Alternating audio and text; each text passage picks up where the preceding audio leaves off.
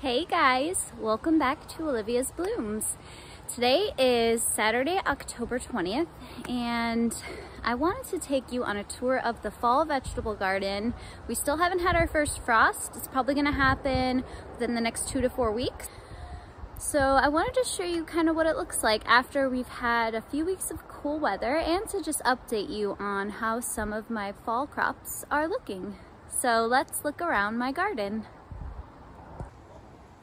We're gonna start here in my first raised bed, and this is the Ruby Moon Hyacinth bean, which if you follow me, you've seen many times. Just beautiful, and this archway looks exactly as how I imagined it when I put these here in the spring.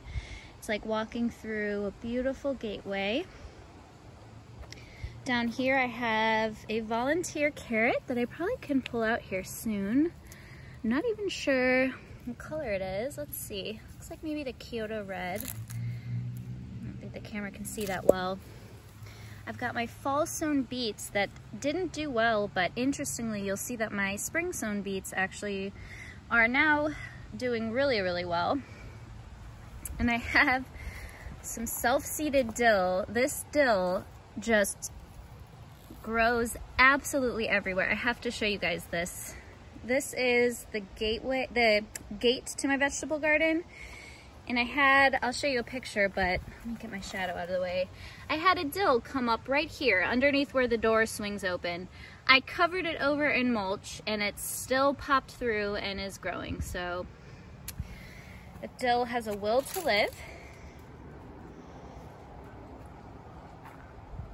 And on the other side of this bed, I sowed some cover crops. So I did try and plant some, I think it was cabbage here, and I just didn't get it to germinate, which is fine. So this is a cover crop mix that I sowed in another video with you guys. And honestly, I'm really enjoying the green. And what I'll do is before this goes to seed, I will just kill it and work it back into the soil instead of using fertilizer. I believe I even have a couple nasturtium, hard to see, but let me show you the leaves, that just seeded themselves from the spring. So, and these leaves are edible. They're actually kind of spicy, so I might throw some of those in my salad. And one little marigold plant, providing some flowers for the pollinators. Next to this bed, I have tomatoes and peppers. Oh my goodness, and my wooden trellis is falling over. I think it's being pulled over by all of these vine plants.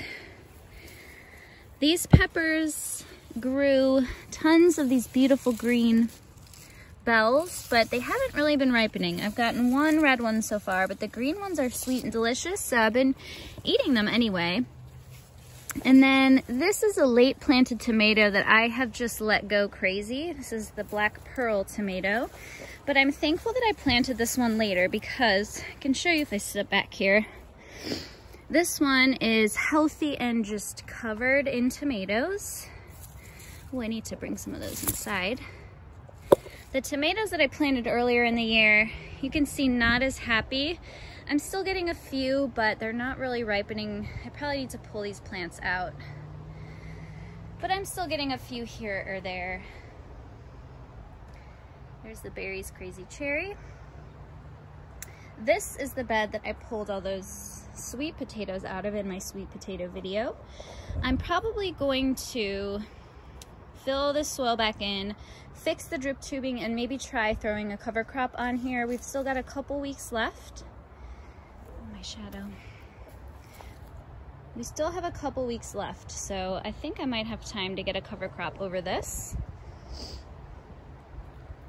Now we will move on to the bed where I had my sunflowers. My cilantro back here, I put it back here because it's a little bit shadier.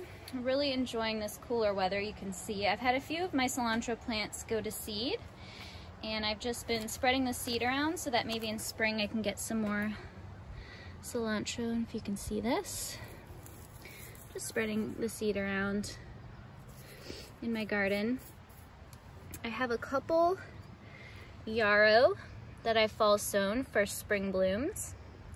And then I've got some winter cabbage that got started late.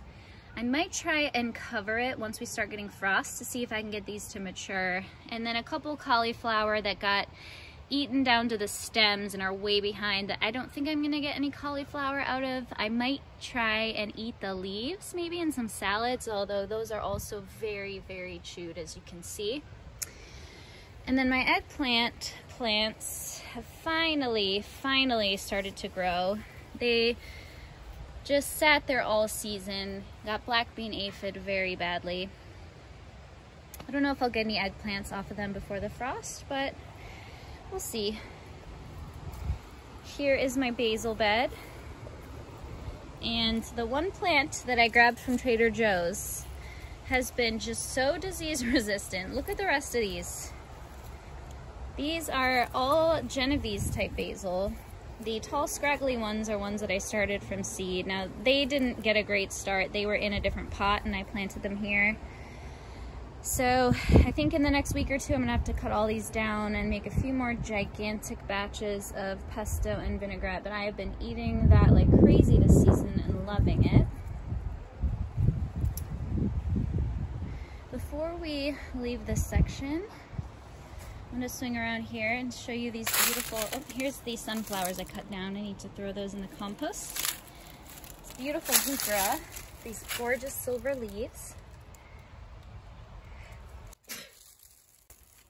And then the celosia that seeded itself here, and I've been loving using this in arrangements. And I even cut a bunch to dry. I'm gonna let some of this go to seed so that I can have again more next year without having to do a thing. Here is the back of my tomato forest, and just wanted to show you some beans that I'm letting, these are pole beans, and I'm gonna let these fatten up and dry so I can shell them.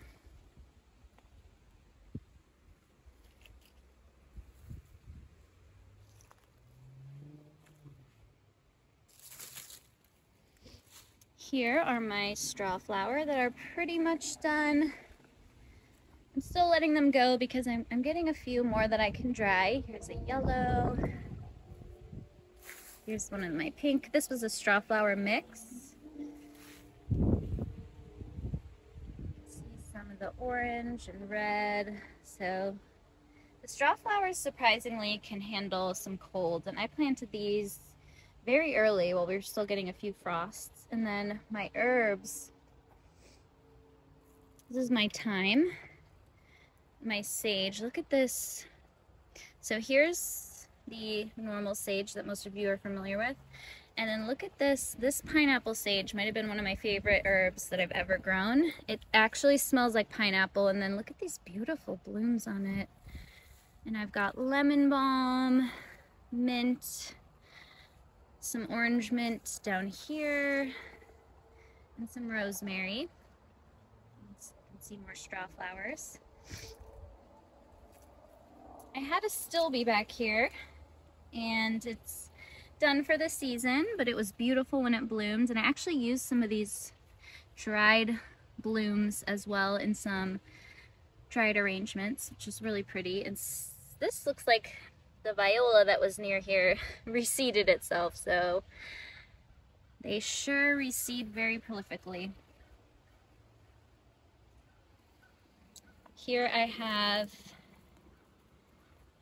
a second year flat leaf parsley that I let go to seed, and my asparagus bed. Asparagus can just be very unruly, I've learned growing it. My husband likes it. I'm not the biggest fan, but I want my whole family to get to enjoy the vegetable garden, so I'm growing some of these for him. Here are my beans, and I've been picking a ton off of these, so I don't know that I have a bunch to show you. These are my tricolored beans, so I've been picking, here's a good example. Here's a purple. Here's the green. The yellow, I think I only have them on the other side. And I also planted right next to here the Blue Lake bush beans. So these are just a bunch of bush beans and done amazingly well. Next to those are my cowpeas, and I've gotten a ton of those, also known as black-eyed peas. And we planted these together in a video. And they got pretty far up the trellis. We'll see how much farther they go before we get our frost. I have another marigold. My sweet banana peppers. I think I'm going to do a last harvest on these here soon. They don't seem to be loving this colder weather. And I also have a poblano. Lots of beautiful poblanos to pick off of that. You can see them back there. I better get harvesting on these. Oh, I guess I'm harvesting this one today. Behind me is my newly planted green stalk with all of my strawberries. I have a video on that and how I planted that up.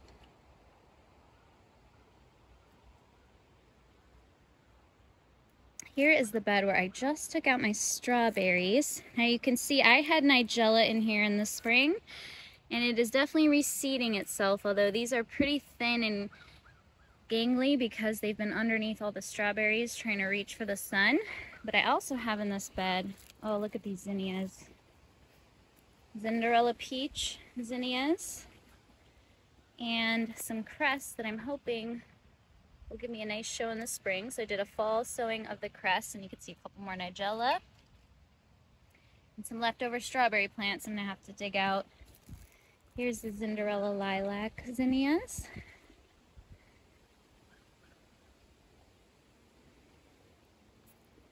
In this bed, I have my carrots.